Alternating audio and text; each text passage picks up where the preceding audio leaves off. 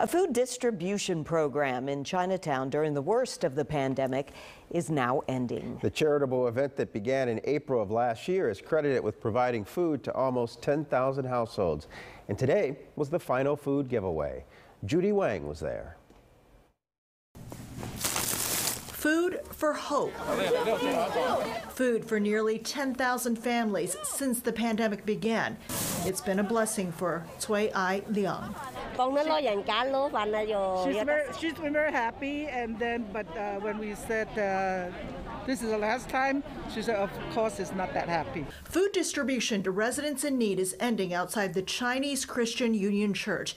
It began in April of 2020 when a Pilsen nonprofit, which held food distributions daily, noticed there were no such programs in Chinatown. It's very important for me to remember why we started this, and the reason why we started this was because you're all our neighbors. The Economic Development Strategies Corps decided to get the ball rolling. They offered to bring food, turned out to be Mexican food.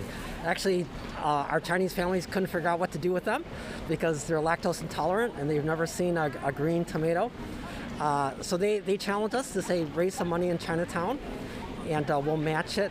And we said, that'd be great. Chinatown organizations started signing on to the cause. They started raising money to buy culturally appropriate food, which helped Chinatown grocers at the same time. In the beginning, most of them as the seniors came out, but after a while, the regular residents all come in too.